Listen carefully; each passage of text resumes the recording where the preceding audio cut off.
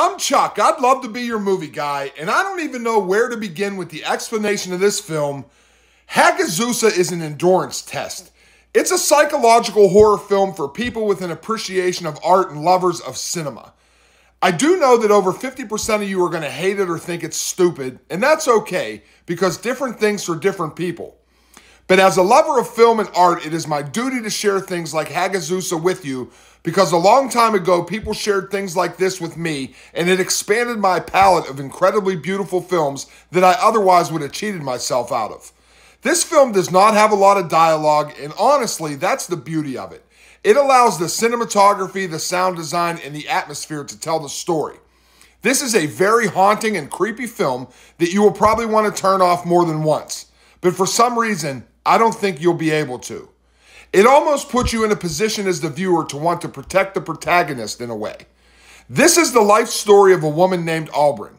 And when she was young, her and her mother were casted out of their society and shunned because people believed that they were witches.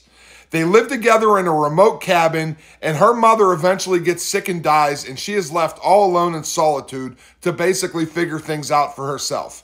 It then fast forwards to whenever Auburn is a young woman with a child of her own, and very creepy and disturbing things begin to happen. But the brief synopsis does absolutely nothing to explain the events of the film and the endurance test that you're about to go on.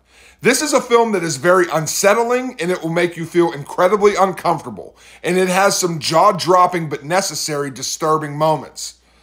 A lot of this I have left out and described very vaguely because it's something that you just need to experience, if you're willing. This is the type of film that's going to be left up to your interpretation, and I have quite a few ideas of what it meant to me.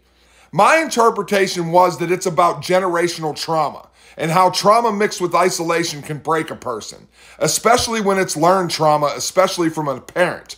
There are many events in this film to support this thought process, but as we know, in dealing with any type of trauma, there are a lot of people that just succumb to it without ever finding relief.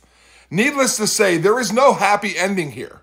But then again, sometimes a cleansing of everything that has ever haunted you is your ticket to freedom. I'm curious to what your thoughts and your interpretation of Hagazussa will be. I'm Chuck. I'd love to be your movie guy. Hit the like button. Give me a follow.